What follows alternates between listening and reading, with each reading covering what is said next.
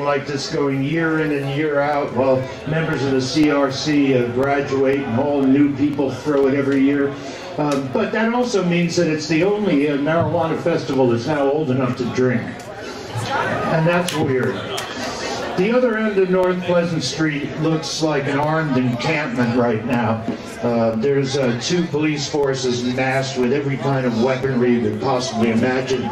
And I guess what bothers me is that the newspapers keep conflating the Extravaganja with this and saying we need massive police presence because of the Hobart hoedown and the Extravaganja.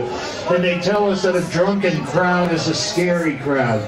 So I want you to all look around at each other right now and tell me, are you scared?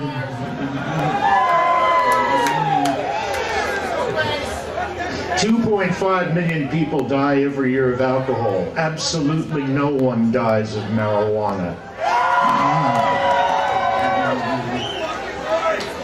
Muddy Waters had a little song that opened up like this. It went, give me champagne when I'm thirsty, but give me marijuana when I wanna get high.